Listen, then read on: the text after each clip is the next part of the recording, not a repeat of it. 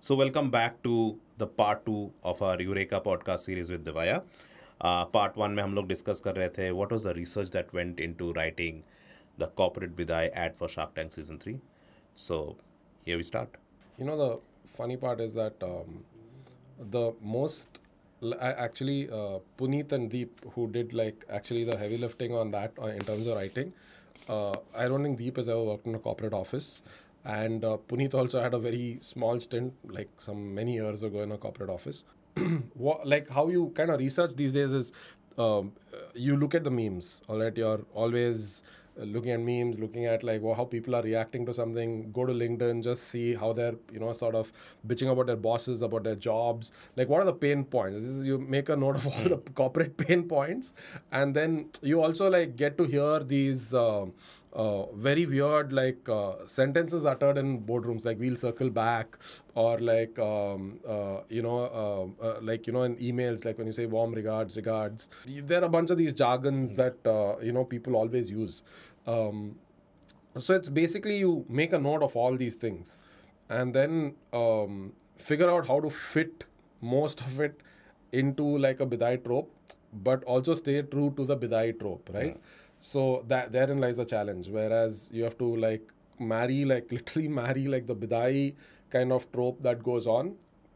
What happens, how a girl's father would react, how a girl's mom would react, how is the groom reacting, and then you have to kind of fit in these insights and language into that situation.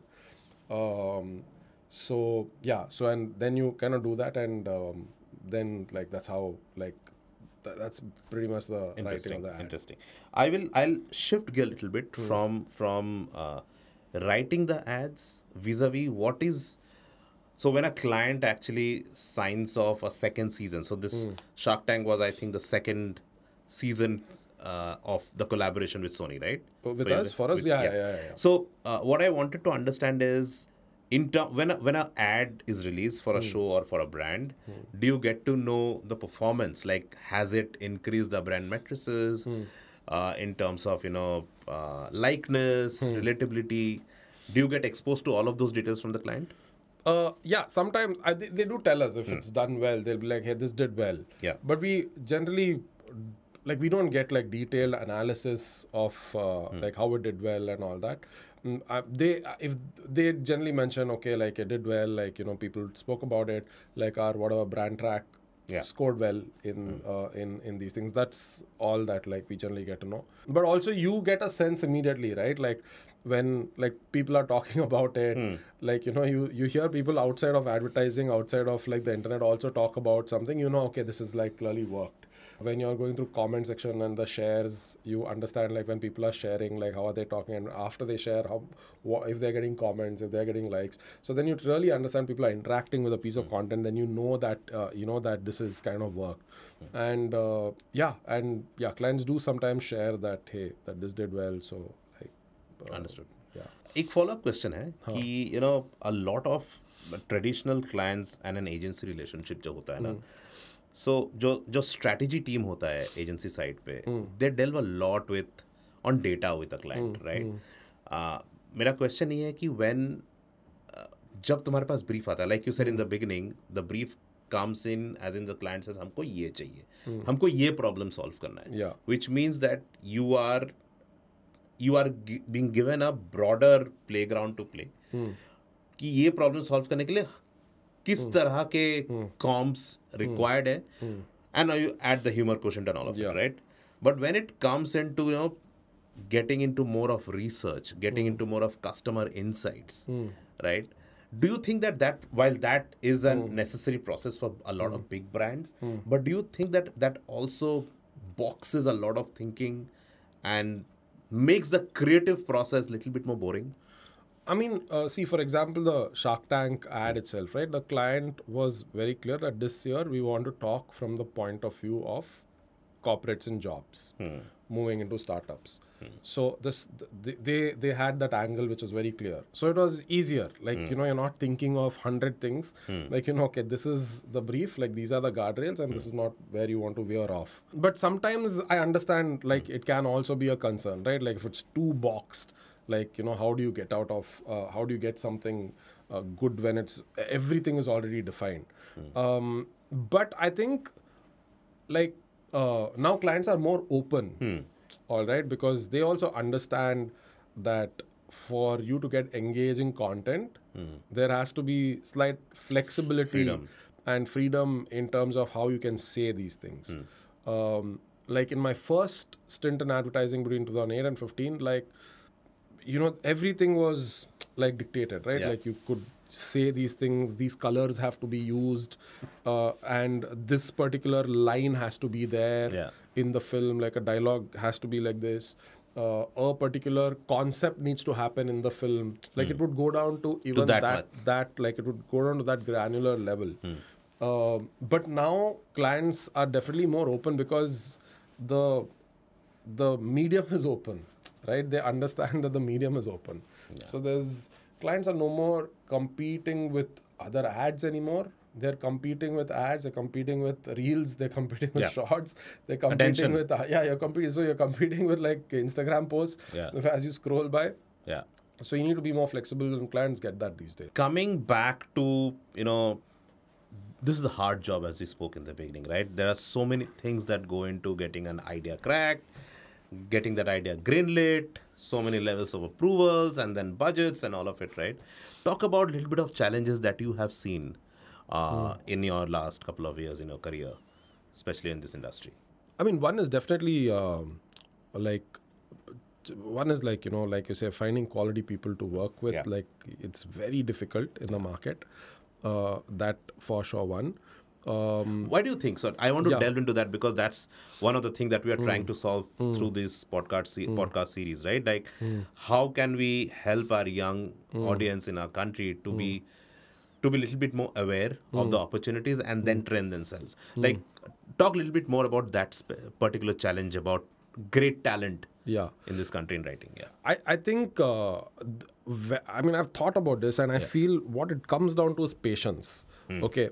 Patience from both the ends. Patience from the talent, and patience from anyone who's employing the talent.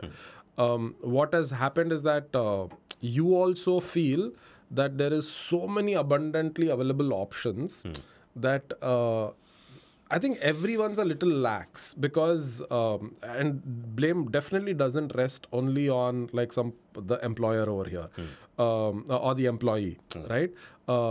So it is that, okay, like if you get some person, you also tend to give up a little sooner because you're like, there are so many people in the market, I'm going to try and replace. All right? Correct. And what that breeds is that like you are not giving your 100% to make it work in that situation for that person. I've seen this in multiple agencies. Like my friends run a bunch of agencies where I've seen that, right? Like where you also are like, okay, not working out. Okay, like in 2 months you figure, okay, let's move on, figure a way to replace or find another person. Now, I think this didn't happen when I started out in 2008, 9 and all that. Like there was like a paucity of talent. So like you gave people chances, and I have seen people like 8 months into the job clicking. All right. And then just becoming really good at it. Like the first 7-8 months, there's hardly any, like they're just still grappling because it's a creative field. You are, everything is very like subjective, right? So, and you're dealing with ideas. You're not dealing with ones and zeros. There's no like output after a program. So, and there's an environment. So you have to kind of like, you can't come in day one of your career and start delivering, or year one and deliver, right? So I feel that way. I think even the employers I've seen like kind of lose interest, not having patience, and definitely this is definitely more with people coming in, like they also don't have patience.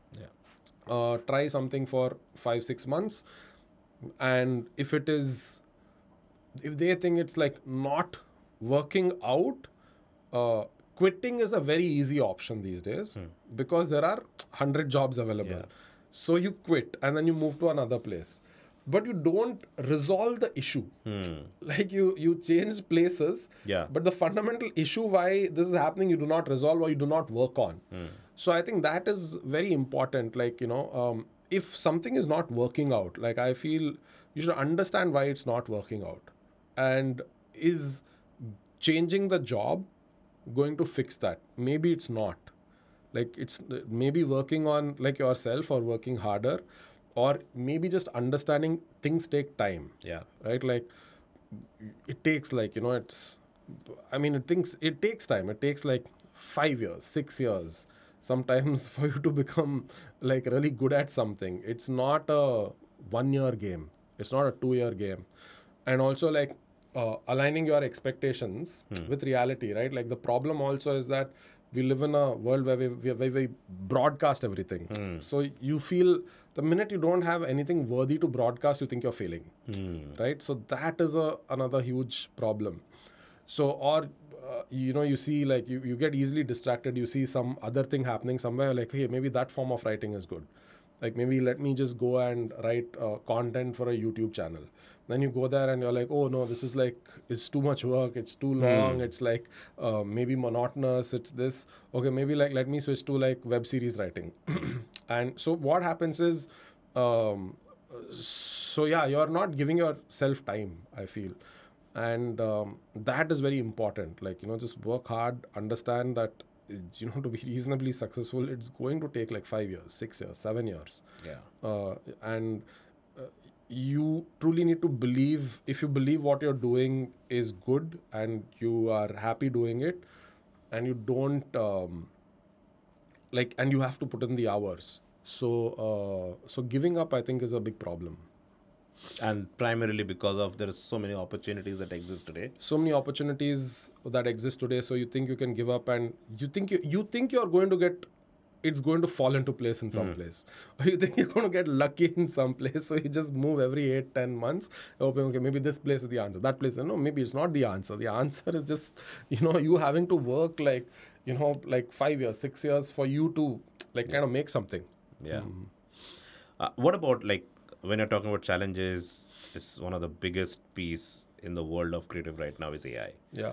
Right? So, especially in writing, with different bots, ChatGPT and all of it, how do you think, how do you foresee writing will evolve gradually in an age of AI? It's going to be most amazing part, I think, of like our careers. You've automated certain inefficient parts of writing. So that is like great for starters. You can like see the problem in the writing business is you have a limited amount of time and there's only that much you can work. Correct. You cannot work more than that. Now, if this is going to give me some sort of like assistance, whatever, like you write a script and you spend a good amount of time like grammar checking that script, right? Like you spend a good amount of time, like, these are small things you might not realize, but like it takes some amount of your time. Yeah. It just sorts it out for you. Like you have to write an email to someone and it takes time to write an email. Yeah. Like people underestimate how much time. It takes me time to write an email. Because it has to be proper, like everything I'm thinking should come through, plus it has to maintain grammar, plus all the spellings have to be right. It takes time. Now, like with GPT, like if I just go put my just rough thoughts and say craft an email, and it crafts an email, and obviously like it'll look like it's written from GPT. And I think sometimes it takes more time. Sometimes I think it's like very efficient for it to craft, and you make small changes to make it look like it is your language. I think is good. Like I think GPT is only going to like progress further because from 3.5 to 4 was insane. Yeah, insane. That was just like some 4-month difference. It was just really something else. So I think it's going to help us maybe think more, multiply ourselves better. Yeah. And I feel like that is where this is going to go, hopefully.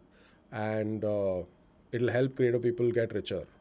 Yeah. Because you can create faster, you can create more, which means you can build more. Yeah. So I think hopefully, like that is how I look at it. And sorry, what was the other part of the question? The other part of the question is, how do you, relook yourself as when in the world of AI as a writer? How do you relook your job Like, how does it make, obviously it makes the job easy. Correct. But how do you, from a career progression side, right? What do you see yourself as in the age of AI? Okay. So that I'll answer. I think I got a better, like while just talking to you, I got a better example to answer the first question, but to make people understand how it will be useful, how it's helpful. Okay. So basically, like how is AI going to make life easy for writers? I think I can give an example. So my dad's a writer. He is retired now, but he used to be a journalist. When he used to be a journalist in the 1980s, late 80s, you had to write by a typewriter. Yeah. Okay. So you know what writing by typewriter means? There's no backspace key. Correct. Okay.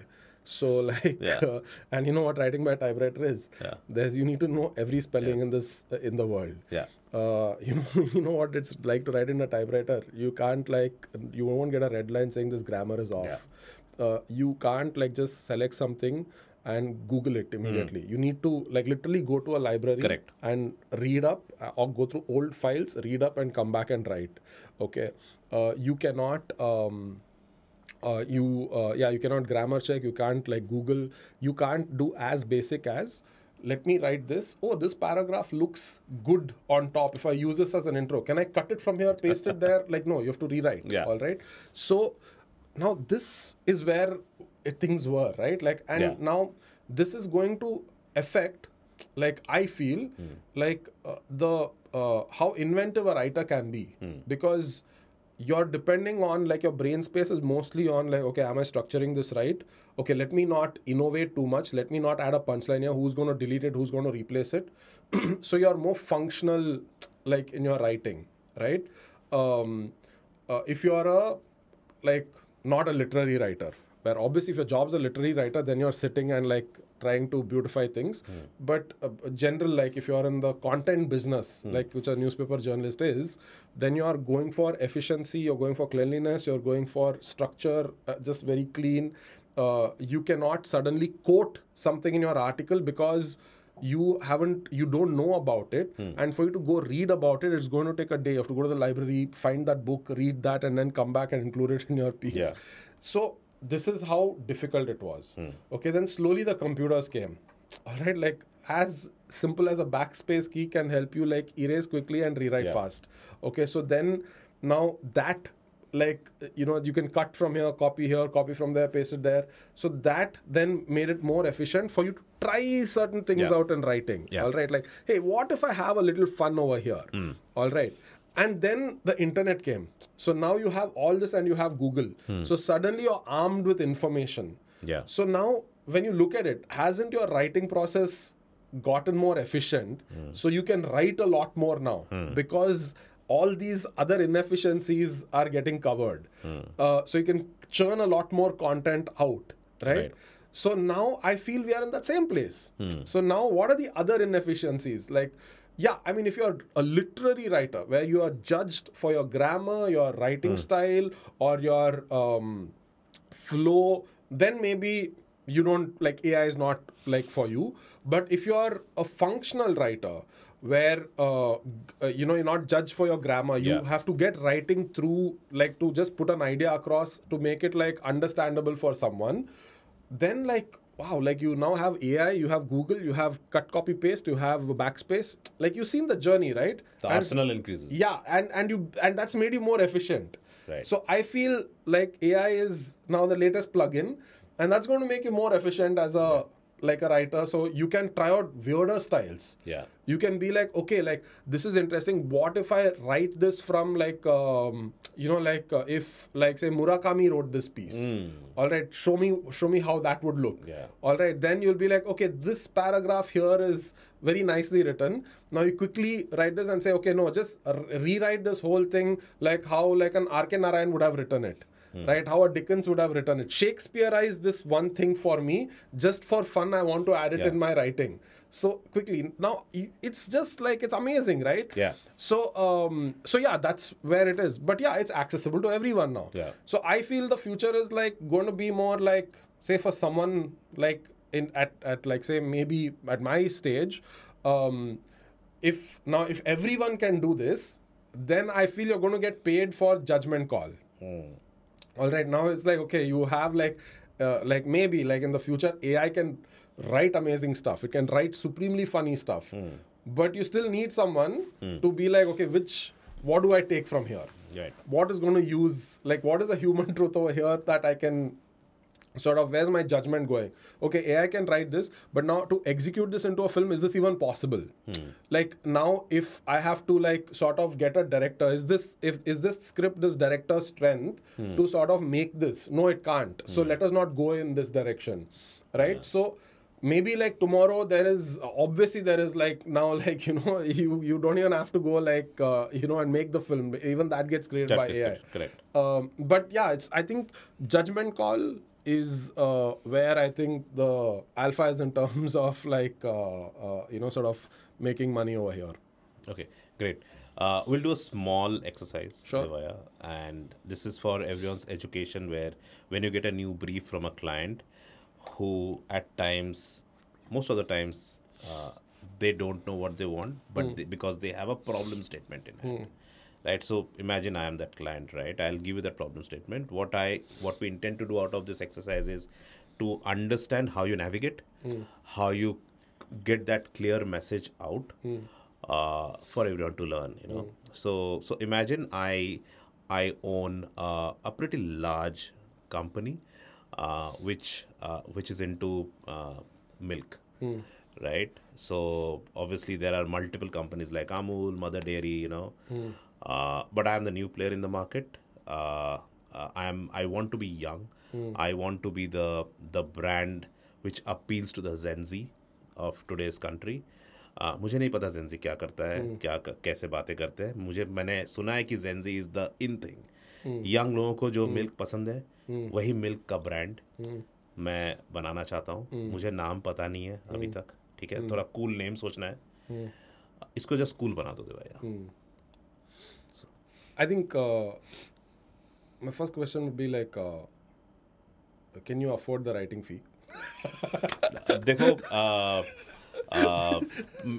मेरा जो factory है बहुत बड़ी है. Oh, okay. It's a family business. You don't mind like I am 35 years old. It's a family owned business. Okay. मैं सोचता हूँ कि मैं यंग हूँ, तो काफी सालों से ये कंपनी मतलब 20 years old है. Right. It's just that I have taken on the reins from my father, and yes, I can afford your fees. Okay, cool. So do quote your fees at the end of the exercise. Yeah. So but okay, interesting. So the first step over here is never like judge like a client by how they are speaking or what their background is, because I have realized that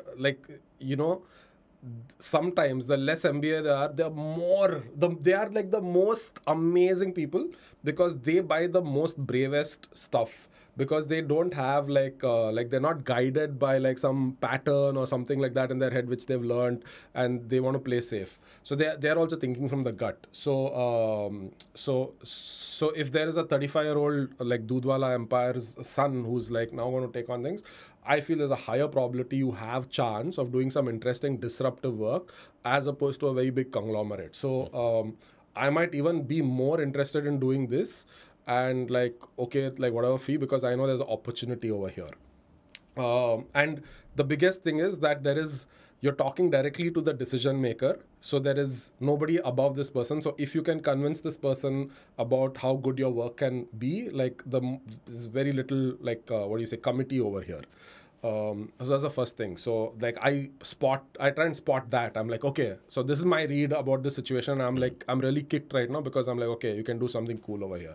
And no one expects, and it's always fun to create something new and take on like an established big brand. So that is, I feel, way more interesting. What do you think, what do you want to say? Okay, we'll make it cool, but what do you think like you want to communicate to people? Like, because you have been selling milk to people who are buying, and you definitely know what about your milk that they love. देखो मेरा milk अलग कुछ नहीं है. मेरा milk तो milk है जो pure fresh milk, very very sanitized environment, all top notch European standard facilities, so everything is top notch, right?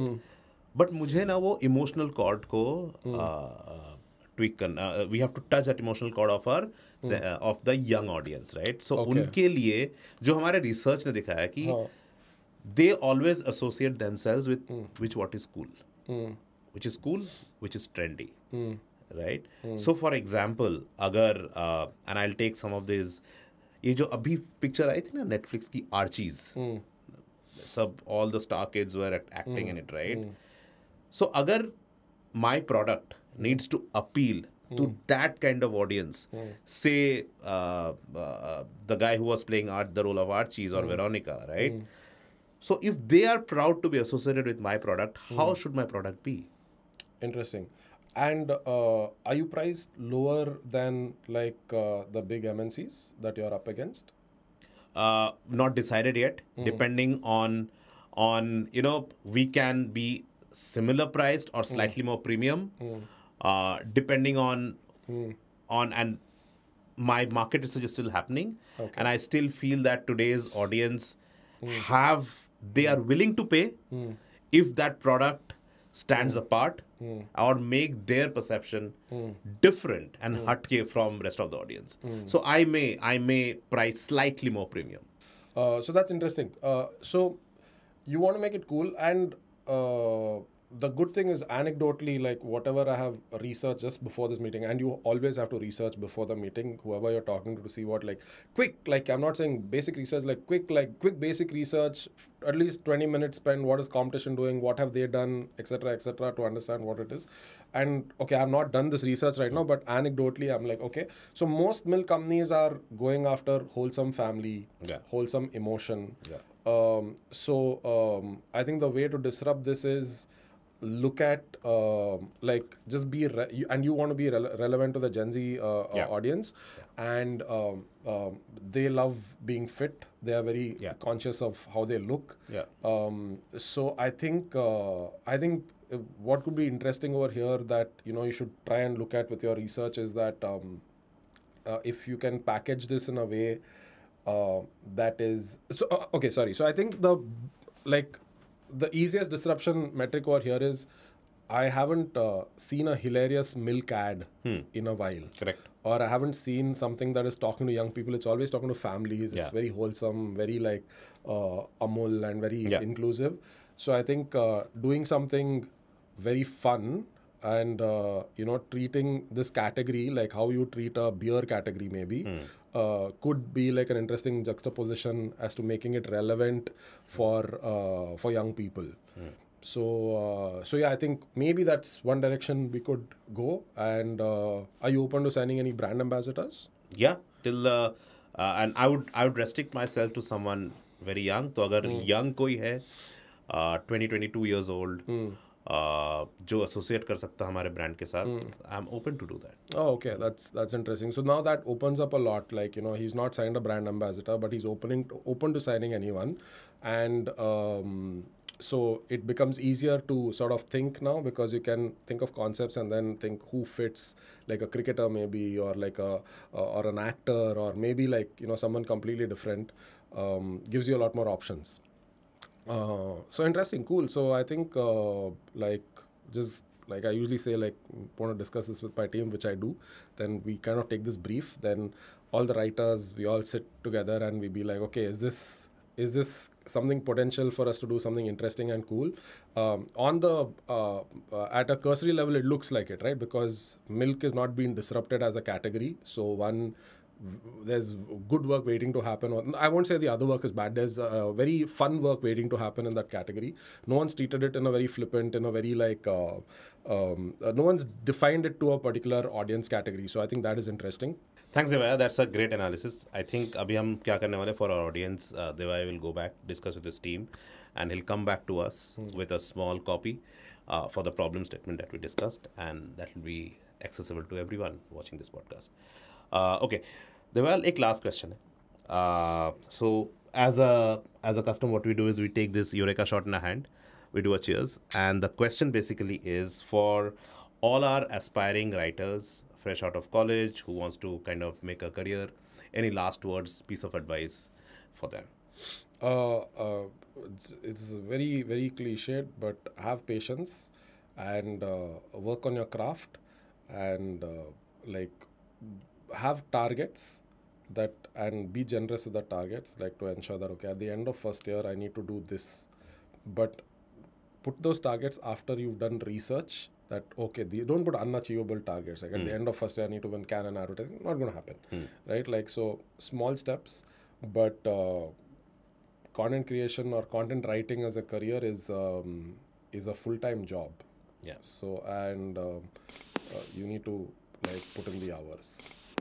Thank you. 99% of the time it'll be boring. Yeah. Like, but you live for that 1%. Yeah. Be at it, be focused, discipline, and write. Thank you, Devaiah. Cheers. Thanks today. Cheers.